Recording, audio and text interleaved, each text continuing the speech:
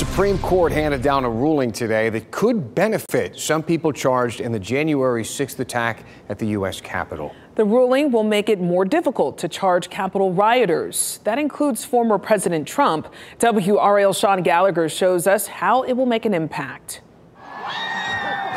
The images of January 6th are seared into the memories of Americans. Hundreds of people storming the Capitol in D.C. Roughly 350 people there that day face charges of obstruction. But this Supreme Court ruling may wipe away that charge.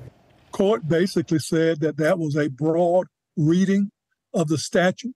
NC Central law professor Irving Joyner says the court striking this down is massive for those facing this charge. Wiping this out means they will not face the maximum sentence of 20 years for an obstruction charge. For every person who is convicted of an offense, the vacating of any particular charge is a big issue. That's people like William Todd Wilson, leader of the North Carolina chapter of the Oath Keepers. He pleaded guilty to conspiracy and obstruction. Now the latter should be removed from his sentencing.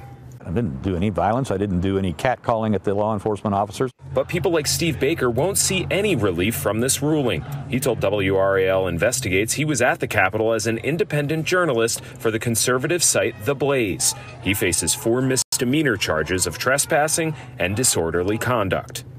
And as that is read and is understood, it does not include physical actions of breaking into a Capitol building from the governmental office. A WRAL database of North Carolinians charged in connection to January 6th shows almost all of those accused of obstruction face several other charges. Sean Gallagher, WRAL News.